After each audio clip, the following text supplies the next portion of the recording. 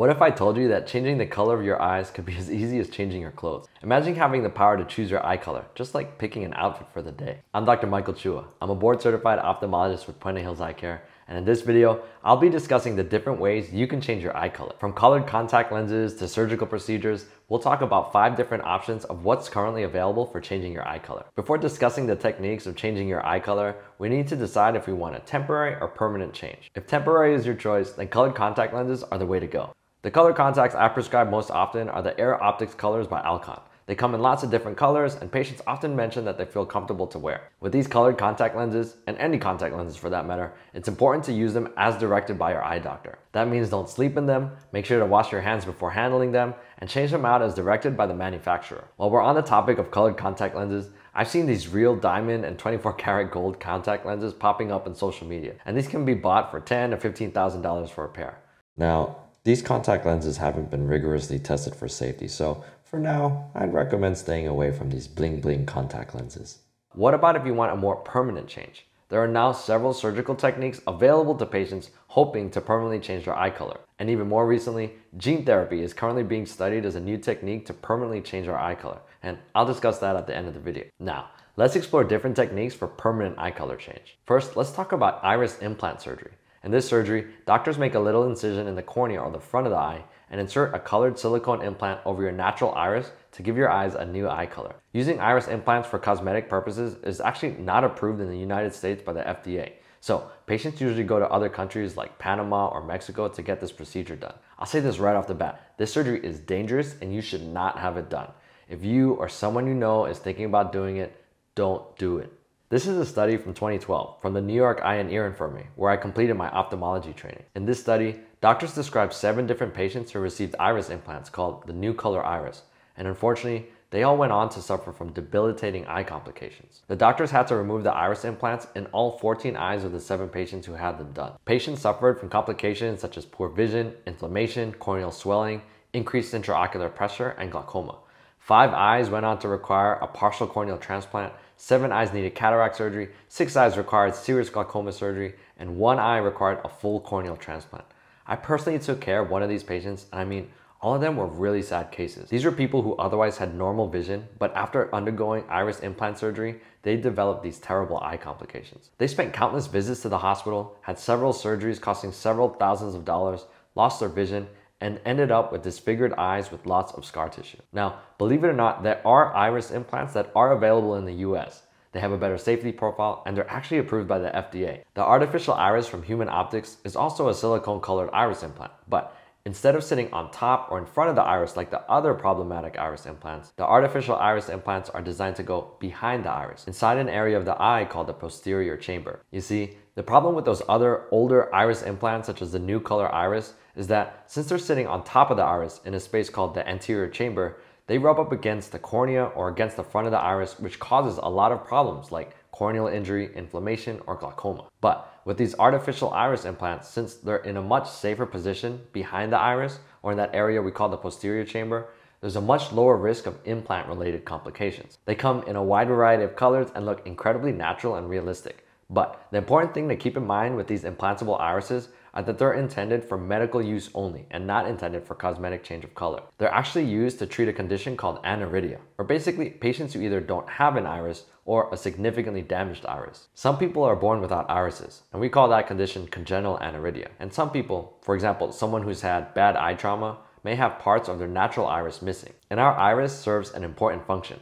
Our irises help to block unwanted extra light from our environment from hitting our retinas. I've treated multiple patients with aniridia before, and unfortunately, if you have aniridia, it can be debilitating. Patients are so sensitive to light, not just bright sunlight outside, but even LED lights we see basically everywhere indoors. The whole world is blindingly bright to patients with aniridia. So these artificial iris implants are a very nice option to help these patients. Helps them treat their glare, photosensitivity, and improves their quality of life. Okay, so we covered iris implants. Now we're going to discuss another technique of changing your eye color called keratopigmentation, or basically corneal tattooing. Now, corneal tattooing is a technique that historically has been used to help patients treat cloudy corneas. Patients can have corneal scars or white corneas for several different reasons, maybe from a previous trauma or an infection, and some people can be self-conscious about the appearance of their scarred corneas. And so eye doctors can basically inject tattoo ink into the cornea to permanently change its eye color. Corneal tattooing is also sometimes used for patients who may have little holes in their iris, either from previous laser procedures or trauma, and that hole in their iris is causing significant glare. So eye doctors can inject some tattoo ink into the cornea in the area where the iris hole is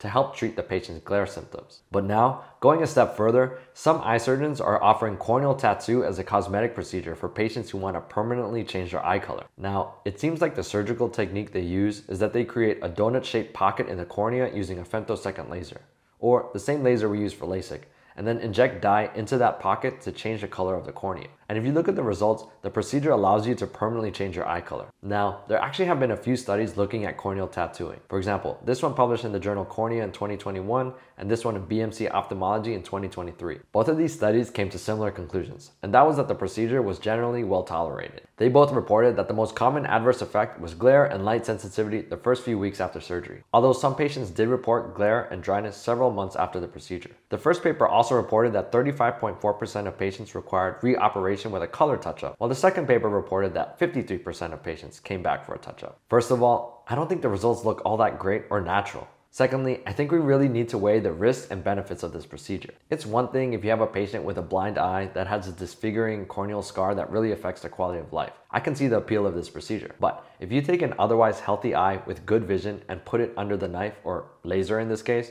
for a permanent aesthetic change with possible long-term complications, I personally think that the risk-benefit ratio doesn't quite add up. And for that reason, I don't offer or recommend this procedure to patients. And while we're talking about corneal tattooing, another trend that has popped up recently is scleral tattooing. So basically, I don't think these are doctors, maybe tattoo artists. They use tattoo ink to stain the sclera or the white part of the eye. Since the trend has become popular on social media, eye doctors have had to treat many complications from people doing this. There are countless reports of people who accidentally put the needle all the way into their eyeballs and injected the dye into the eye. This led to eye inflammation, glaucoma, cataracts, and corneal failure. These poor people had to have several surgeries to try to fix the mess from scleral tattooing, but some of them ultimately suffered significant loss of vision. Now let's talk about another eye color changing technique called laser depigmentation. It's basically a procedure that involves a laser called a YAG laser to alter the color of your iris. Basically, eye doctors aim a laser at the front part of the iris to shoot off the melanin pigment on the front surface of the iris. This reveals the gray iris tissue underneath. With this technique, you can't really choose the color of your eye because everyone has gray iris tissue underneath the colored part. So if you get this procedure done, your eye color will change to a lighter shade of gray. This study, published in 2021 from Dr. Pedro Ruiz in Spain, reviewed the outcomes of 1,176 eyes who received the procedure. The results were overall good, with the most notable side effect being eye inflammation, which resolved a few days after the procedure. Although the results from this study seem promising, there was a recent case study from 2022 in the Journal of Glaucoma and another case in the European Journal of Ophthalmology, which described patients who developed severe glaucoma after receiving the laser depigmentation procedure and required trabeculectomy glaucoma surgery. So this laser procedure also has several risks, and I currently don't recommend it to patients. The last method I'll discuss that's currently being studied for changing eye color is gene therapy. This report from the Ophthalmology Times describes a new gene therapy technique that scientists have used to successfully change the eye colors of rabbits. In this technique, they inject a specially engineered virus into the front of the eye to deliver a specific gene to the pigmented cells called the melanocytes in the iris. This gene, called the herpes simplex virus thymidine kinase, or HSV-TK, is what they call a suicide gene.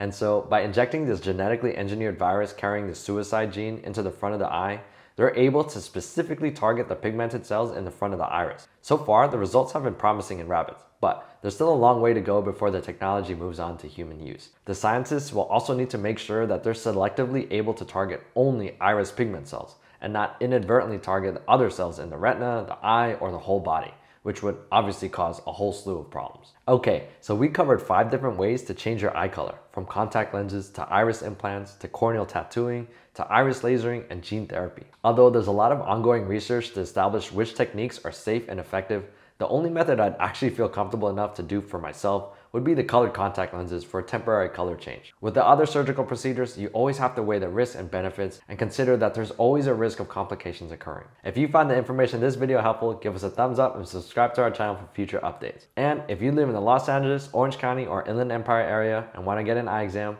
feel free to visit our website or give our phone number a call to make an appointment today. I'm Dr. Michael Chua with Puente Hills Eye Care, and I make videos to help you see better, look better, and feel better. See you next time.